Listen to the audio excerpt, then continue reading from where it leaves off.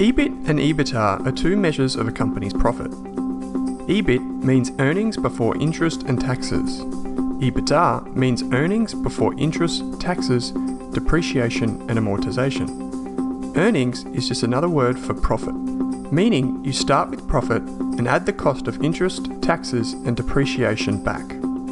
Take this income statement. Start with profit and add back the taxes and interest costs and you have EBIT. To find depreciation and amortisation, you need to go to the company's cash flow statement, or you need to find it in the notes to the accounting statement if you're in Australia or overseas. You'll find a note that looks like this. It's a reconciliation of profit to cash flow. Simply add depreciation and amortisation to the EBIT figure you calculated earlier, and that gives you EBITDA. So why do people use EBITDA? EBITDA is a common measure you'll find in a CEO's presentation or a stockbroker's investment documents. These salesmen and saleswomen often use EBITDA because it is not an official accounting term, so they might include things that make the results look better than expected.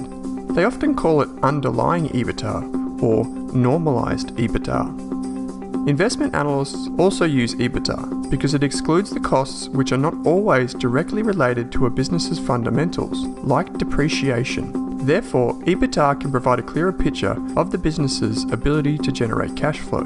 Finally, investment bankers doing mergers and acquisitions use EBITDA to get a clearer picture of the company and its valuation. For example, if you run an American company and you plan to buy a British company, would you need to worry about how much depreciation, interest or taxes the company pays?